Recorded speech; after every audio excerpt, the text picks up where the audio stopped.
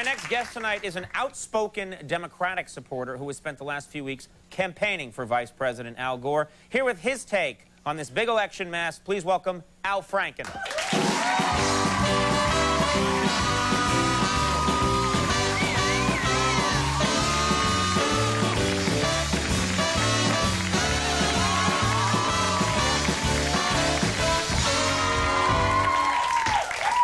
I'm hoping that you will explain all of this to me and to all of us, because we're confused. It's a mess. It's a big mess. It's a mess. We don't know who's going to be our next president. But when it's decided, right, whoever it is, we should all get behind that man. Right.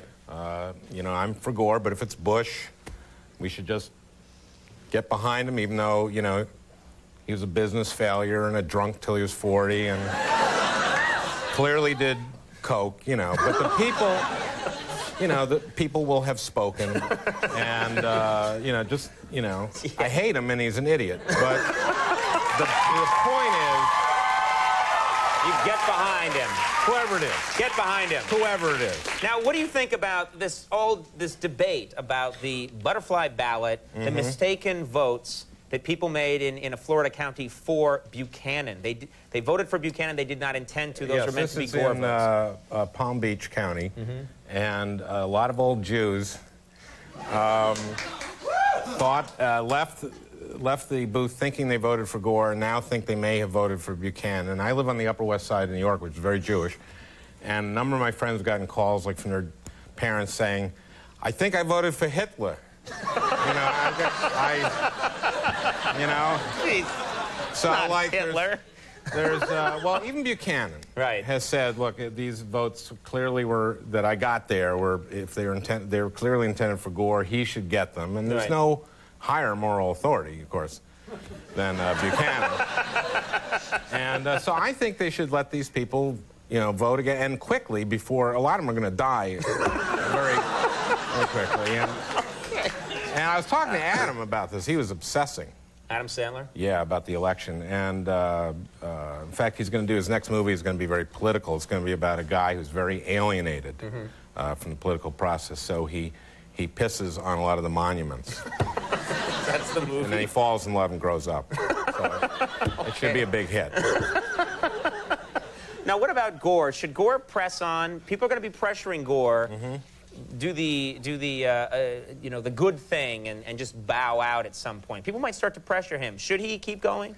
Well, you know, they talk about like Kennedy in 1960 or Nixon in 1960, you know, didn't protest what happened in because that was Chicago. very close. Yeah. Yeah, very different time. For example, in 1960 and 60s, you could have the president could have sex in the White House. So it's a totally different age. So there's really no comparison. Yeah. Yes, the times we can't compare. But, you know, actually, we can't. We're not going to know for a while because they have to wait for these overseas absentee ballots. Right.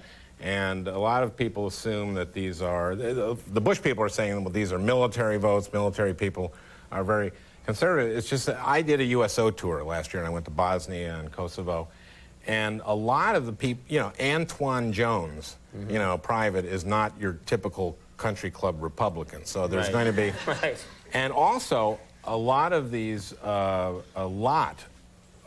these overseas ballots come from spies. You think a spy vote really could change things? Well, people don't realize this, but a lot of spies have Florida residency because winter's the off month for spies. And spies are notorious ticket splitters because they're fiscally conservative, but socially liberal. Like, for example, James Bond, very, very, very pro-choice. It's true. Whoever wins, do you think these people are ready for the job? You know, Bush, Gore, are they ready to assume the mantle of... Okay, let's look at him. Gore, when he was 22, graduated from Harvard, went to Vietnam, even though he was against the war, because he knew someone else from his town would have to go. Bush, his father got him into the Air National Guard, and he didn't go for 17 months. When he was 30, Gore was a congressman. Bush, drunk.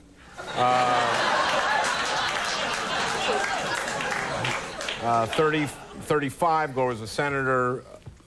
Bush still drunk.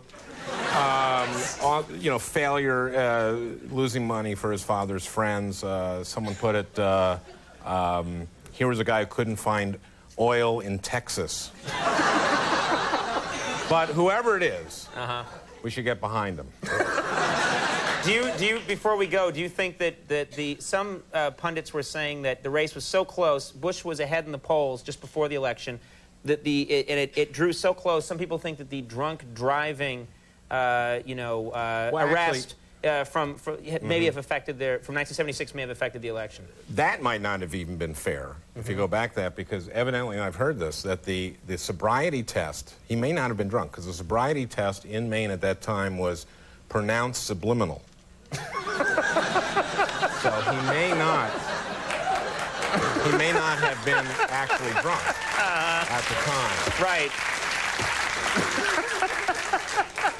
Well, Al, thank you very much for your fair and balanced view of whoever it is. Get behind. Even if he's an idiot. Al Franken, everybody. We'll be right back with Badly Drawn Boy.